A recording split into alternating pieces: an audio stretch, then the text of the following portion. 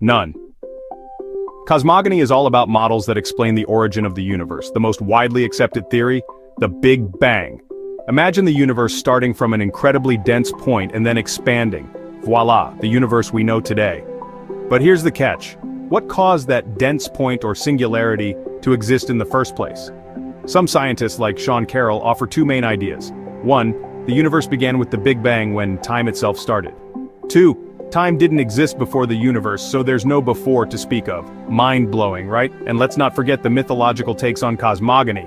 From cosmic eggs to supreme beings, every culture has its own creation story. These myths, like the Eridu Genesis, offer a narrative to our universe's origins. While science gives us theories like string theory and cosmic inflation, myths give us rich imaginative stories. Both keep us wondering, how did it all begin? So next time you gaze at the stars, remember the universe's origin is as mysterious as